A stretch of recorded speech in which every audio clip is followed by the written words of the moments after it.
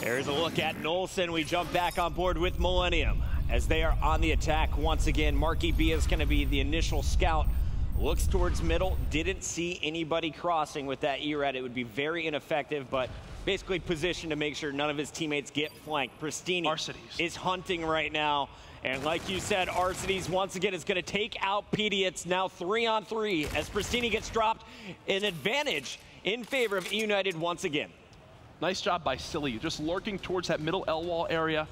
Winds up catching a player off guard on Millennium, which will swing the number advantage back over to EUnited, and they've got a pressure already towards B. I think this should work out for him here perfectly, as now Moose challenges the site down to a 2 versus 2. But look at Gunless hitting that wall run alongside Arcides. They should have the cleanup here. No, somehow Moose still alive, showing off why he's regarded as one of the best players in Europe, going for the ace in this round. He's 4-2.